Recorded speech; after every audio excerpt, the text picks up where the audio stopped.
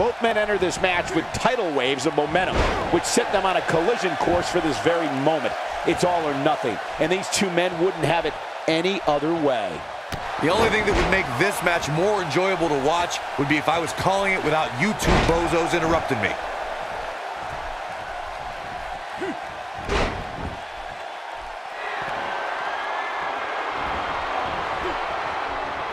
And he executes an impressive head scissors. As the action continues, let's discuss Titus O'Neil briefly.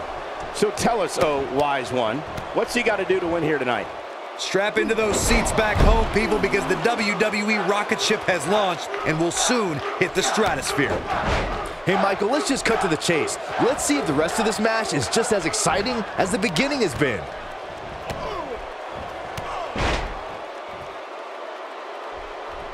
Titus O'Neil is powerful, fast, and mean, and those are his good qualities. The superstar known as the Real Deal is putting all of his energy into launching the Titus brand.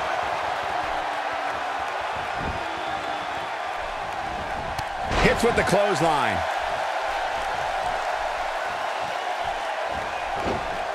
Look, Titus O'Neil's on the attack now.